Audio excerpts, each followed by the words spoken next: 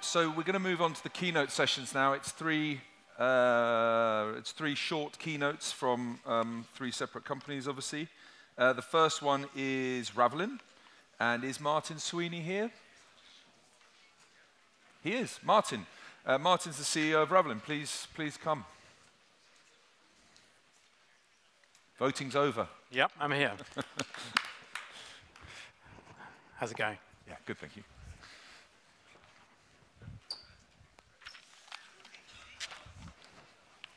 Hello.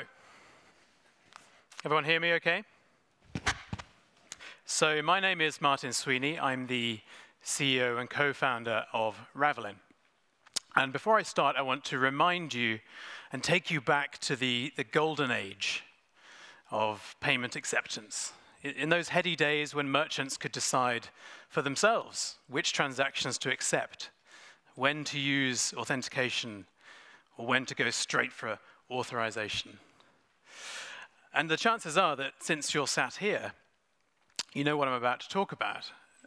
It's the dreaded PSD2 here to spoil the party.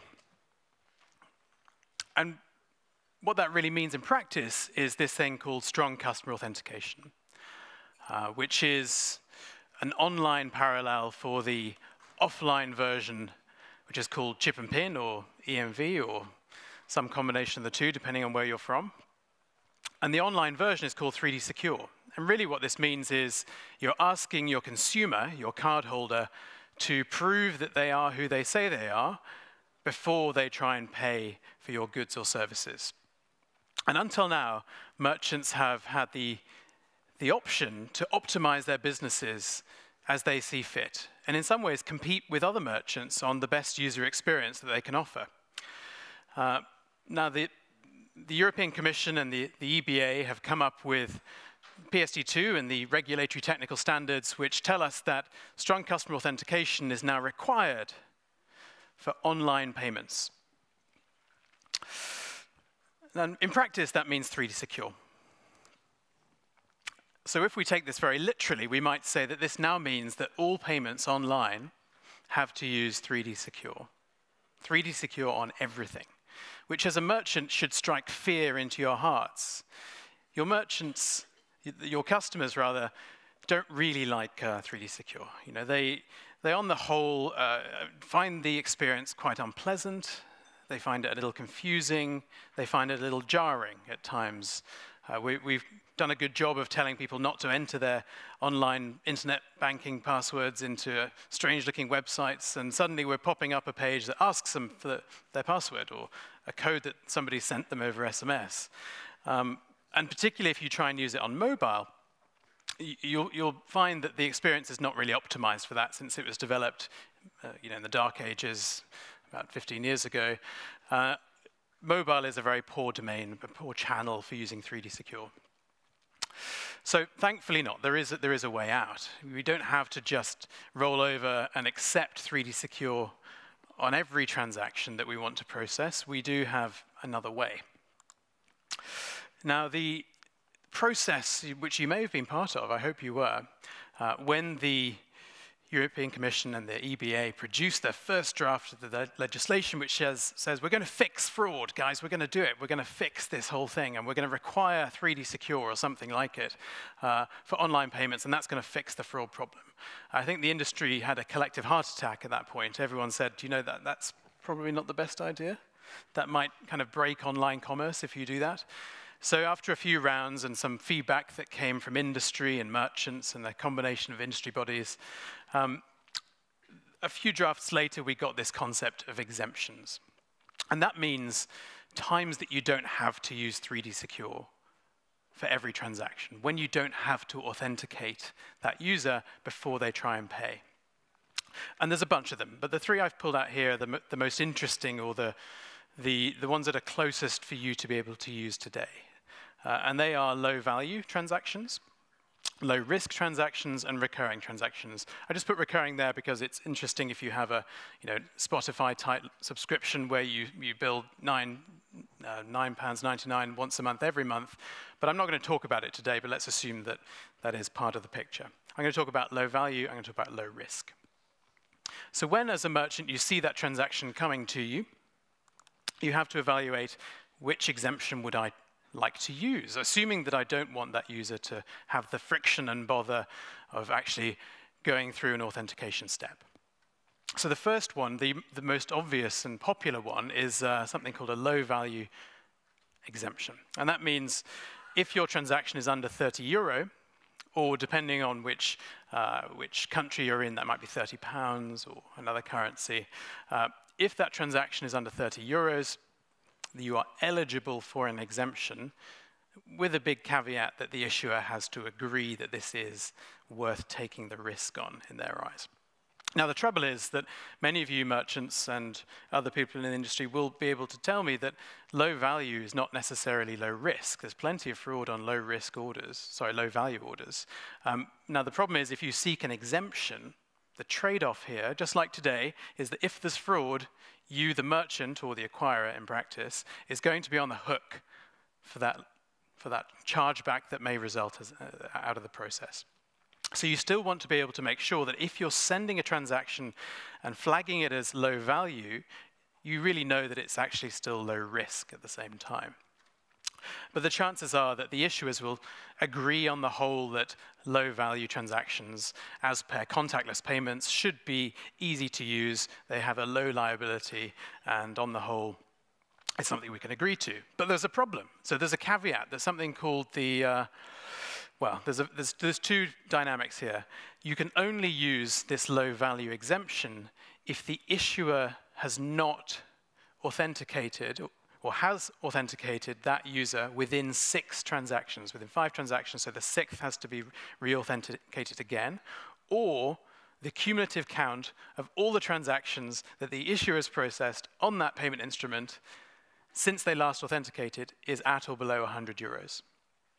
So what this means from a merchant point of view is you are sat there with a transaction ready to process. You know it's 20 euros, therefore it's low value. I'm going to ask the issuer to process this with an exemption so I don't have to bother my customer and make them authenticate. And actually the issuer says, well, sorry, but this time it's transaction number 6, so you have to force that customer to go through authentication. So this is a problem for merchants because your on the face of it simple exemption suddenly becomes a lot more complicated because the issuer has a black box into which we cannot peer, and therefore we don't know for any low-value transaction what's going to happen. And from my experience as a merchant and working with them, merchants tend to want to know what's going to happen. You know, you want to be in control of your user experience. You want to make sure the conversion for your site or app is as positive as possible. Therefore, having a high degree of confidence on any given transaction what's going to happen is important. So low value is easy to understand, has some caveats within. The next exemption is low risk. And the regulators, the EBA rather, have defined what transaction risk analysis is. And the trouble with transaction risk analysis is that it's fairly difficult. You know, I have some experience in this domain. I can tell you that we have a large team of people who are very good at their jobs, working day and night to make this happen. So for a merchant, you're suddenly faced with the challenge of evaluating each transaction and deciding whether it's low risk or not in order to qualify for an exemption. But also, as well as defining it, they've also made it very complicated. So if you could just all have a quick read of this and consume it fully and tell me if you understand it. This is cribbed directly from the RTS, the Regulatory Technical Standards for the PSD2 have published. Defining which mechanisms, as a minimum, you must take into account in the evaluation of that particular transaction. Everyone read it? Okay, now answer this question. Do you think that at the moment what you're doing, if you're using a rules engine, in particular if you're using something that your payment gateway is giving you for free or for a fee, that you can satisfy all of those different requirements that you definitely just read on the last slide? I would be impressed if you were compliant with that, which means there's a big challenge here. As a merchant, I want my customers to have the least friction in their journeys. And I want to know that if my payment is over 30 euros, I can evaluate that transaction. I have the most data. My gateway, my acquirer, my issuer know nothing about that customer compared to all the data I have. And so I have the ability to make the best judgment. But in order to do that, I have to go away and reinvent the wheel and define all of these different requirements and make sure I'm compliant with them. But then on top of that, you have to ask the question, is my acquirer good enough for this? Because with the low risk exemption comes another caveat. As with low value, the caveat is the issuer has a counter that you have to hope is on your side. In low risk, the caveat is your acquirer's reference fraud rate, which means, in practice, if you take your acquirer and they add up all of the transactions they process for all of their merchants, and they add up all of the fraud across all of those merchants, they can work out their reference fraud rate. It's not for you as a merchant individually, it's for the whole community, the full cohort. So your acquirer has to take a good, hard look at themselves. And acquirers, by the way, tend to make the most money in the most high-risk verticals. So most acquirers have a, shall we say, non-compliant today fraud rate. And your acquirer now is the key to you as a merchant being allowed to not use 3D Secure.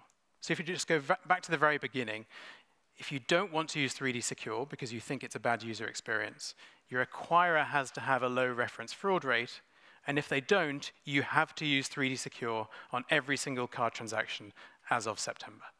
It's a little sobering, I think. So you have to have an open and honest conversation with your acquirer, and you have to say, look, I think you should really be able to offer me this exemption, and that means that your reference fraud rate needs to be at some value, and my average transaction value is 120 euros, which means that you need to have a fraud rate of somewhere between 6 and 1 basis point. And that's going to be a challenge for a lot of acquirers. So as a merchant, I would get your contracts out and start looking at what your exit terms are from your acquirers and really thinking hard about moving to someone who can offer you these exemptions. That's going to be a really important thing for everyone come September. So let's say that your acquirer is good enough.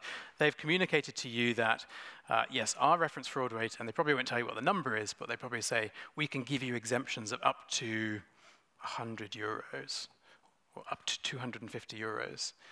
But if your average transaction value is over 500 euros, then you have another problem on your hands. Every single transaction over 500 euros, no matter of its risk profile, has to go through 3D Secure unless your merchant is whitelisted with that issuer, another type of exemption for another time. But now let's think about when this applies. So we talk about both legs. That means acquirer and issuer have to be within the EEA, and that does include Brits, I'm happy to say. So if you think about the consequences of this, that means that if your card, let's say you're a European business with a European acquirer, fraudsters are now going to realize in fairly short order that if they obtain a card from outside the EEA, then you as the merchant or acquirer don't have to turn on 3D Secure for that transaction, and therefore you become a greater target for fraudsters with access to non-EEA cards. So there are going to be some interesting things that come out in the wash here. At the moment, you probably experience a greater failure rate or decline rate or fraud rate for international cards. That's going to change as of September as fraudsters and acquirers and issuers react to the new reality of PSD2. So I've been really cruel to 3D Secure. I think it's fairly clear that consumers hate it, but we've had to deal with it for some period of time. But there is hope on the horizon, and the nice people at the EMVCo committee have spent quite a long time producing a new version of 3D Secure, which is much better. 3D Secure 1, let's say, failed.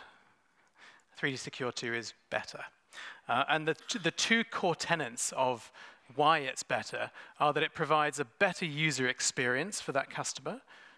Safe to say that redirecting somebody to a web page or popping up an interstitial or opening an iframe on your website is not a brilliant user experience.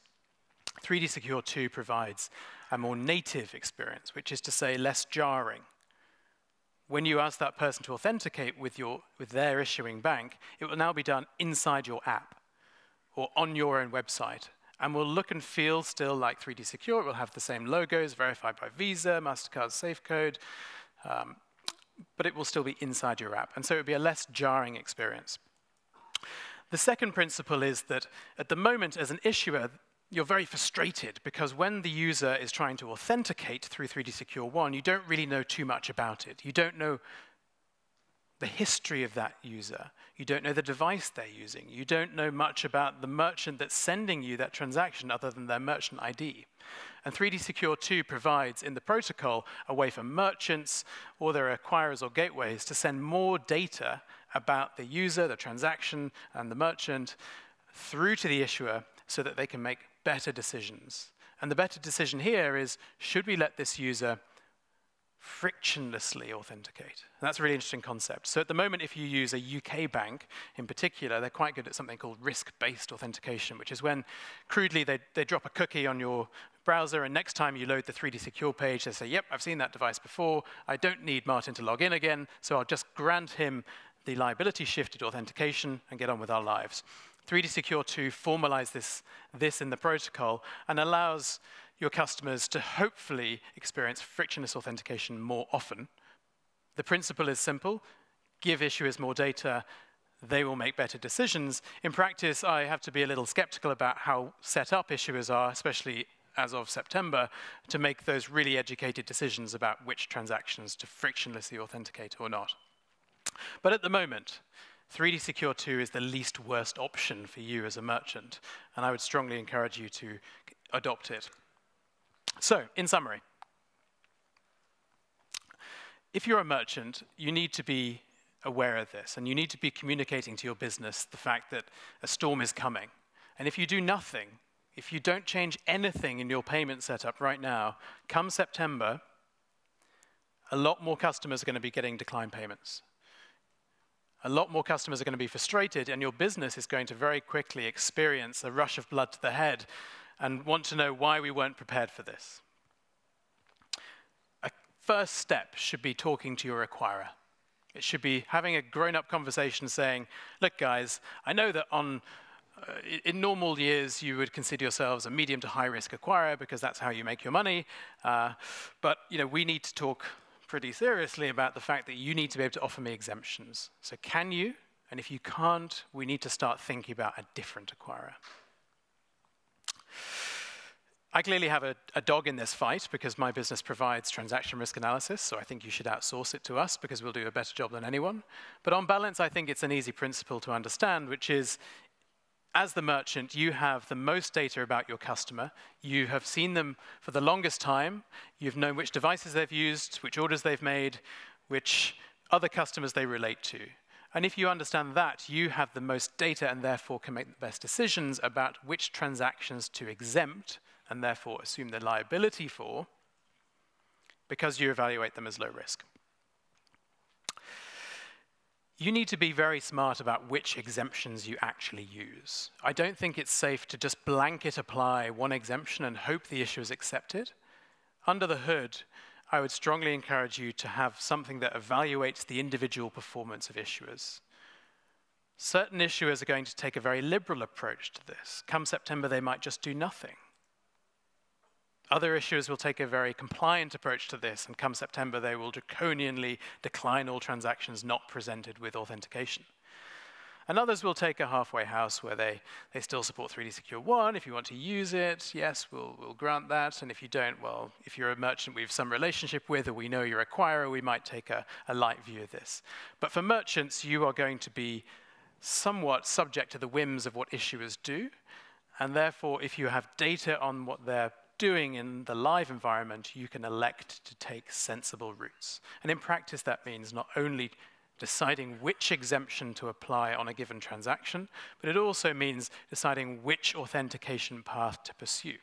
You might decide to pursue authorization first, fail over on a soft decline, seek an authentication, retry authorization. You might decide to do authentication first and then seek an authorization second. You might decide to use 3D Secure 1, even though you know that issuer supports 3D Secure 2, because their risk-based authentication is better than their frictionless authentication under 3D Secure 2. So there's a whole lot of stuff going on here, but those heady days, the golden days of merchants being able to decide which transactions should use authentication and which shouldn't, i.e. today, they are over. Come September, it's a lot more complicated than that. And you need to get ready for it. And my suggestion is that you adopt 3D Secure 2 as the least worst experience for the users when they do have to authenticate, because we all hate 3D Secure 1, so 3D Secure 2 can't be any worse. But it does provide more data to the issuers to allow frictionless authentication, and it does also provide some interesting options in terms of seeking exemptions through authentication, which is a deeply policy wonk level detail, which I'm happy to discuss with any of you later, but for merchants offers you the best chance of optimizing for the greatest acceptance within your customer base. Thank you very much.